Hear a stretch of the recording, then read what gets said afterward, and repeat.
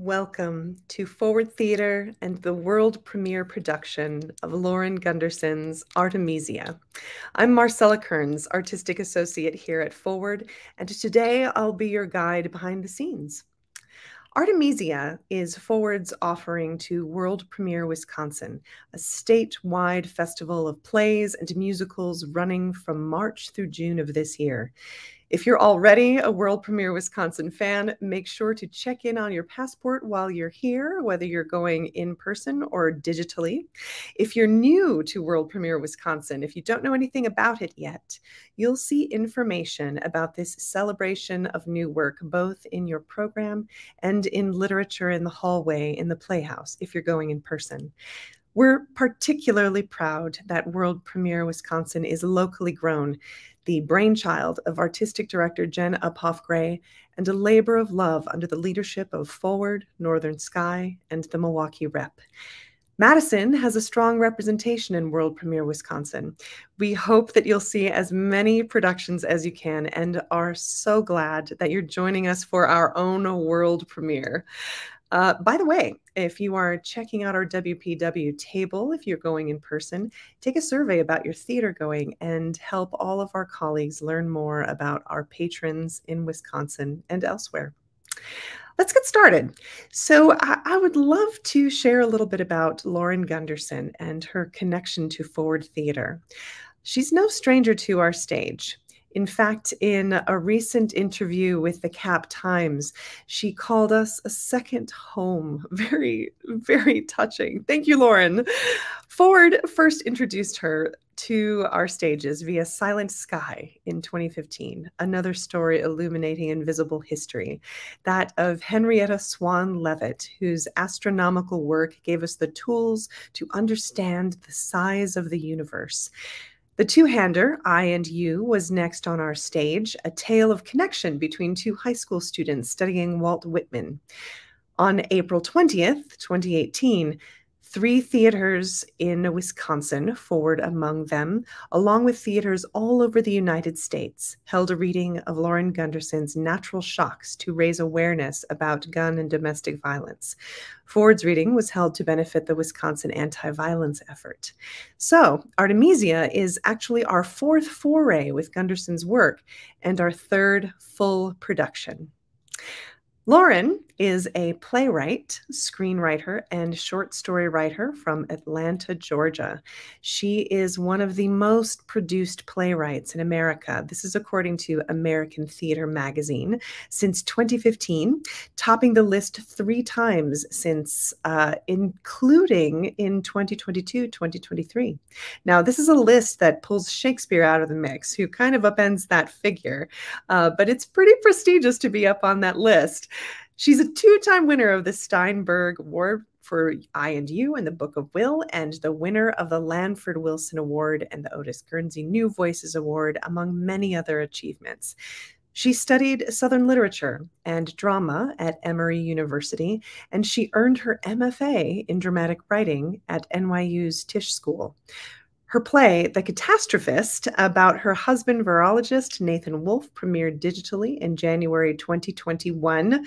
We all know what digital work was like, so you might have seen it or read about it.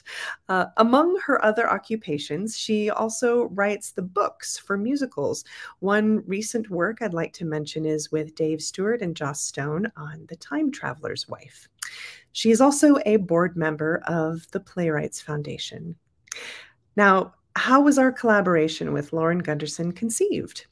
Within a few weeks of cooking up World Premiere Wisconsin, Jen remembers reaching out to Lauren and saying simply, "I want to put this together, and I want to commission you." Lauren herself refers to the trust inherent in a theater's asking a playwright to write for them. So for both Forward and Lauren, it feels like a wonderfully rich benefit and mutual exciting adventure.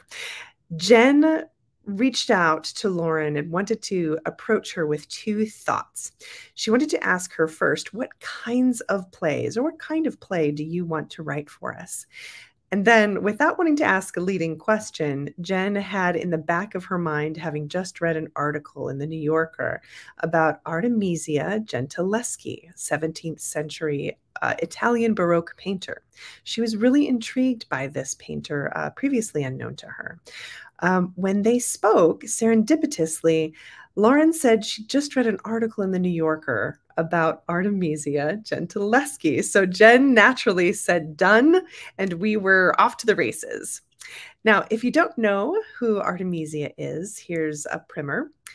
She was one of the most celebrated painters in the 17th century. She was born in 1593 in Rome, so just as Shakespeare's career was taking off, and she died in Naples in 1653. Her father, Orazio Gentileschi, also a painter, taught her, and she was producing competitive work by the time she was a teenager. Both she and her father were influenced by the muscular work of Caravaggio and the technique of chiaroscuro. Artemisia herself became famous for her paintings of women and was known in particular for doing really good work on hands. Hands will become a very significant element of this play. In Lauren's play about her, you'll get a very intimate take on her life and events with which she contended in order to establish herself. Over the course of time, Artemisia lost some visibility, but over the last few decades, she's really enjoyed a resurgence of popularity. A few years ago, the National Gallery in England featured an extensive exhibition of her work. You can check out some talks on that and articles on YouTube, on the internet. I think Smithsonian Magazine had a very good article about it. Even within the last year, the New York Times and other news sources have featured articles about discoveries of her paintings, the latest in Beirut, I believe. So her work is even now continually being discovered. In looking at themes and potential topics to explore within the season and the range of plays that Forward has undertaken, Artemisia became an opportunity as well to tell a more mature female love story. We don't get nearly enough of that on stage, Jen remarked at a meeting early in our season. There's so little good romance written for the stage. Artemisia offers romance indeed, but I'm also happy to share more of what we mind as we embarked on this story with our playwright. So a little bit about our rehearsal process and the process of a world premiere. I'd say Jen might begin with this. When you're doing a new play, there's a lot of energy built towards the playwright. As director of the piece, she was really conscious of supporting Lauren as we birthed this play. We began our process last year during Wisconsin Writes, when Lauren joined a reading team to workshop and develop her initial drafts of the play. She was fine-tuning the script for first rehearsal even up through a few months ago. Artemisia then enjoyed an extra week of rehearsal so that the artistic team could work in the room with Lauren in order to dissect and finesse the first rehearsal script. Revisions and some new pages came out the first week, and some of the most recent changes actually occurred during technical and final dress rehearsals our opening week.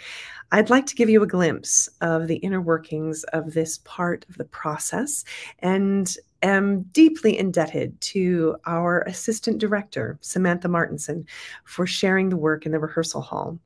These are her own words, her own observations.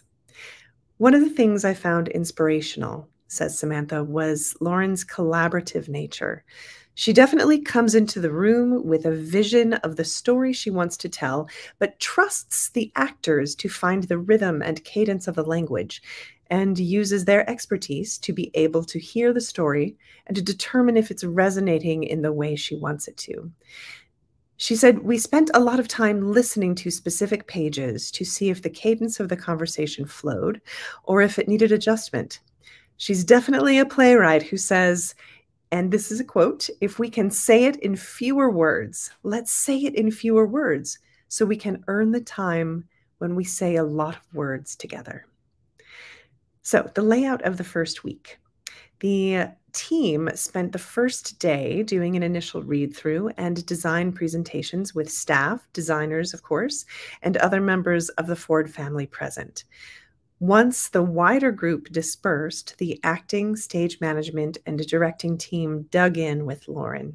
They discussed some of the discoveries actors were having already, learned some of the backstory and history around Artemisia, and looked at paintings referred to in the play.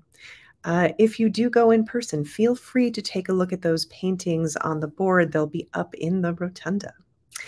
Over the next few days, the team then proceeded scene by scene, stopping to have an extended discussion after each scene about characterization, history, motivation, context, the paintings Artemisia was working on at the time, and the paintings that influenced the transition between scenes.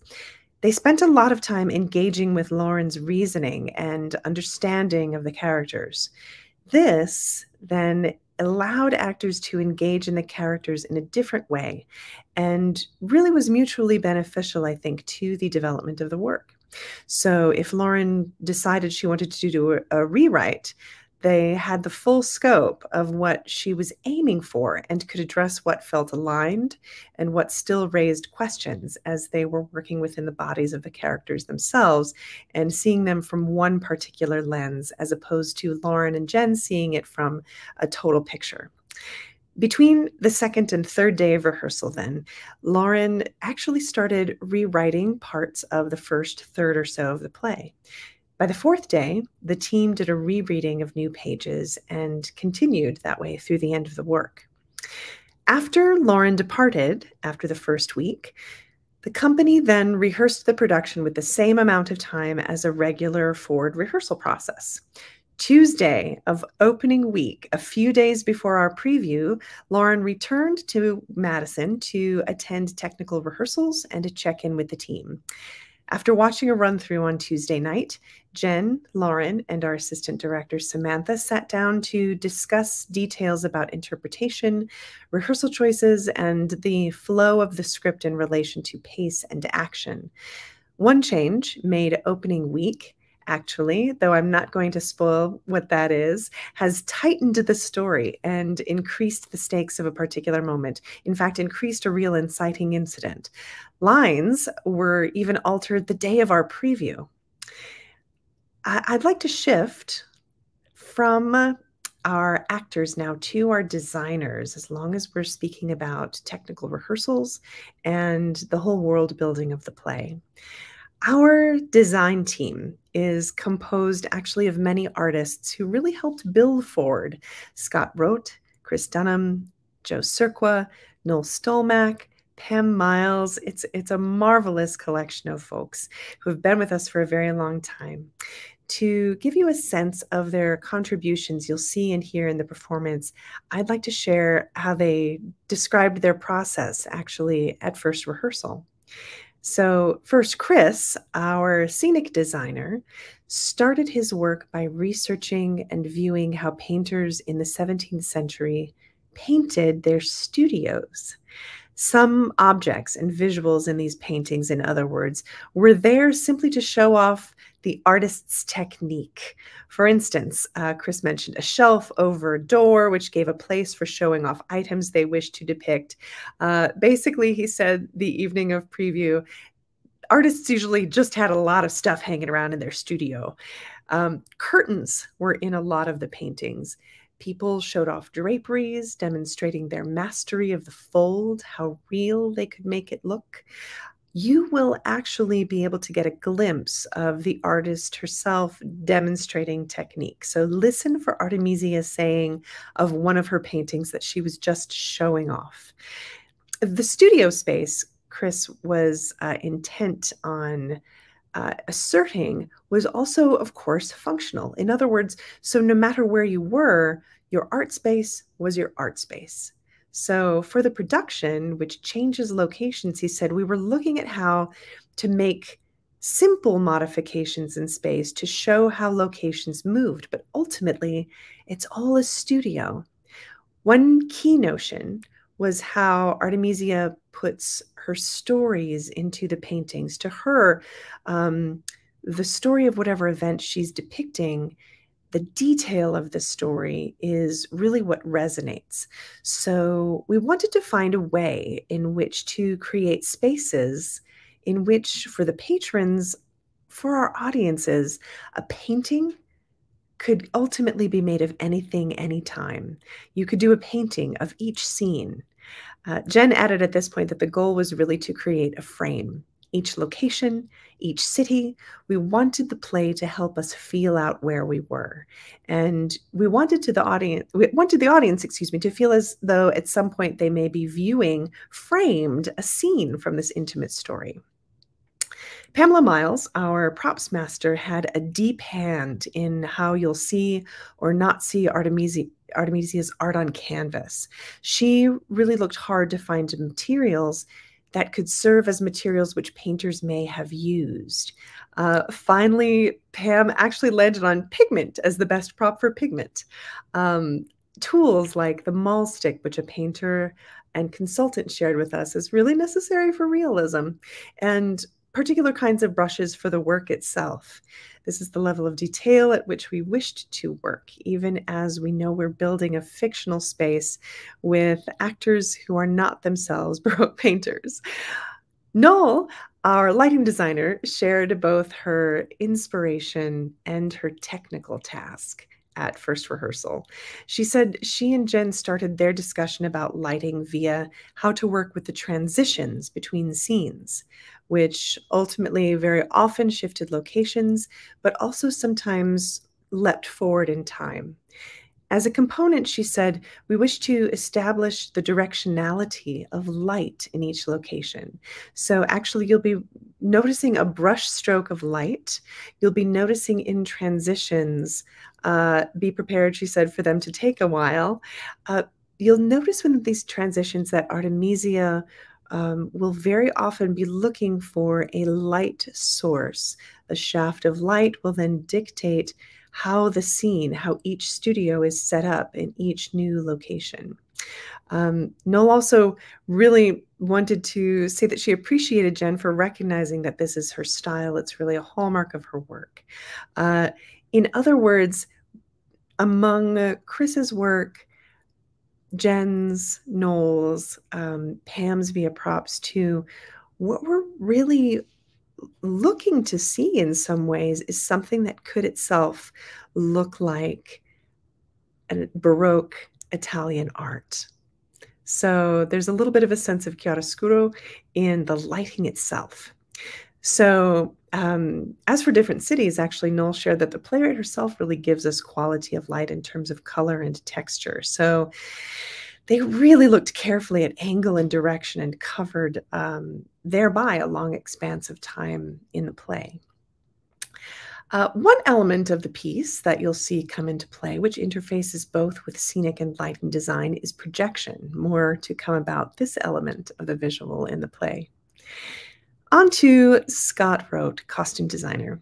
He actually knew about Artemisia when many didn't. I myself did not know. I knew some of her paintings, but I didn't know about her life or about the extent of her body of work until I dove into this play myself. But he did. He said he had remembered seeing a French film about her from the 1990s, whose design really tried to reflect the chiaroscuro of her own work. I will say, beware, the film, if you seek it out, is actually quite inaccurate in terms of her biography. So definitely check it out. Check out its cinematography for the fiction. Scott himself was captivated by color and texture and trying to bring the colors of her paintings onto the stage. So Artemisia, he says, has quite a lot of gold and yellow in her work. So we're making that color prominent in her own coloring. She is indeed played by two actresses, so you'll see that comparison there. Francesco, Artemisia's lover, has deep burgundies with lots of gold touches as a parallel there. The Queen of England is in teal. As an example, Prudensia, Artemisia's daughter, has really similar colors as she with some lighter touches. So if you are going in person and you have the opportunity to look at Scott's renderings, I would say feel free to take a look at how the colors he chose really do reflect a lot of the paintings that are also on display in reproduction. Another designer, Joe Cirqua, our composer and sound designer, really began his process by looking at the paintings in the script. Then he also listened to music of the time. This piece, he said, is filled with so much beauty and pain. Her paintings were really filled with so much beauty and pain. So I created the Joe Cirqua version of that, Beauty and Pain. You'll hear some instrumentation that runs the gamut from violins to cellos, flutes, Baroque guitar, harpsichord, and more. A bit about our acting team. Claire Hayden plays Artemisia as an adult. Claire, a member of the advisory company at Forward, also played Henrietta Swan Leavitt in our production of Silent Sky. So this is her second Lauren Gunderson play for Forward. Here's a little bit of an inside scoop. As Lauren was writing Artemisia, Jen recalls that she remarked that the role might be a good one for Claire. As ever, great minds. Jen was already thinking about that match. James DeVita, a longstanding company member at APT, returns to the Forward stage as Orazio Gentileschi, Artemisia's father. Longstanding audiences may recall that Jim played another painter, abstract expressionist Mark Rothko, in Red here in 2014. The director of Red, Laura Gordon, also a member of the Ford family as both director and actor. You can, if you're in the rotunda, see an image from her turn in Good People, dives into multiple figures in Artemisia's life. Daniel Molina, who would have been seen in our region in APT's Taming of the Shrew, makes his debut with Ford with Artemisia. He's traveled extensively, spending several seasons with the Oregon and Utah Shakespeare festivals. Finally, returning to Madison from a recent move to Los Angeles is Madison Uphoff. Maddie, too, makes her main stage debut at Ford with this production after having worked on the reading of her play last year, though she's been seen on Madison stages before, in fact, in the Playhouse, in productions with CTM, the Madison Opera, Four Seasons, and more. She also appeared in Forward's last monologue festival, Within These Walls. She, too, plays multiple roles, most notably as Artemisia as a teenager. I'd like to provide one more glimpse into the rehearsal hall and mention one last member of the team, Samantha Martinson. As I mentioned before, she was our assistant director. Twice a season, Forward makes it a habit, has started making it a habit to bring on an assistant director with the intent to cultivate their emergent work as a director in Wisconsin. For Artemisia, Samantha joined the team. She's an artist based in Milwaukee at present. Among her responsibilities were serving as a second eye for Jen, discerning what Jen was looking for in rehearsal and reflecting upon it, researching and providing images of paintings to the design team to craft projections for our transitions. So yes, indeed, you'll see glimpses of Artemisia's work within the play itself. And tracking, finally, also what Jen sought from scene to scene to discuss or follow up in conversation. She noted, coming out of rehearsals, that the hallmark of the rehearsal hall atmosphere at Forward is that there's a space for everyone to be a collaborator in the room. The team ranges from an early career professional to a company member at APT, from those who have been with Forward from the beginning to those making their debut on this process, but all are welcomed into the room as equal collaborators. Samantha reflected that as an emergent director, this viewpoint set the stage for her to grow. Jen and Samantha met early on when Jen was working on the script. Samantha was also a part of the production meetings with designers, and she was privy to Jen's individual research, vision for designers, communication styles with each member of the team. A little bit now about the structure of the play or the story of the play. I recall hearing the play and thinking that this line struck me and stood out to me, that the world cannot get enough of women in danger, but also that women need women. This play is in 3 parts, though there is no intermission. Lauren sees it, Samantha shared, generally as 3 acts of Artemisia's life: young Artemisia and her story, a transition to her midlife, and a final transition to her when she and her father are much older. The examination of the 3rd act reflects a question of, once you're so accomplished, what do you accomplish? First, you get to witness who she is as a young adult, her grit, her fire, her determination. She knows she's going to be amazing, but just needs to do it. The 2nd chapter is her becoming what she always thought she could be. And the 3rd is really about reconciling what others have thought of her and of what she thinks of herself. So, as an overview, really, what does it mean to be an artist? Questions that arise and have arisen. Can people separate themselves from their art? Do people view artists apart from or in conjunction with their art? Is that even possible? A lot of people do view artists apart. Other artists, no matter what they do in their lives, are viewed apart from their art. No one thinks about who they are as a person. No one necessarily thinks about all of the historical or personal elements that make up who they are, anyone from Caravaggio to Da Vinci. But there existed and exists a double standard with Artemisia, and dare I say, often women in general, in which their life events are inextricably woven into consideration of their work. Caravaggio's mentioned in regards to this specifically too. So I invite you to consider those questions for yourself as you journey through the play, as you journey through Artemisia's own life. In conclusion, that American theater most produced playwright lists, as I mentioned, does exclude Shakespeare, the other most produced playwright in America, because he'd throw the curve. That he'd otherwise be on the list is evocative, though, to me, as he wrote many father-daughter plays near the end of his career. Though Lauren is still on an astronomical rise in her own notoriety, Lauren's offering to this theme comes at a time when I think we're all seeking to learn to live and be with one another for who we are. Here's to that search, and the search for what it means to be true and to find truth in art. Here, last, is to a continual unfolding of the work of the great artist celebrated in this play. Enjoy our world premiere of Lauren Gunderson's Artemisia.